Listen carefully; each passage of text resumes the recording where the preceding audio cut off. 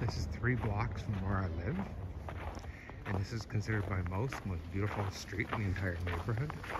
In 1987, they decided to redo parts of East Berlin, and this is the first street they redid, called Husamannstrasse. It was interesting because they redid this one street and never did anything else. So this is what Berlin looks like before the war.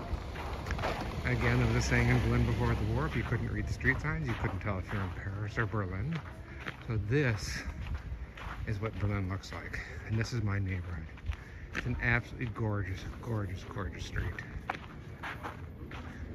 So, if you know where to look in Berlin, there are amazingly beautiful things in the city.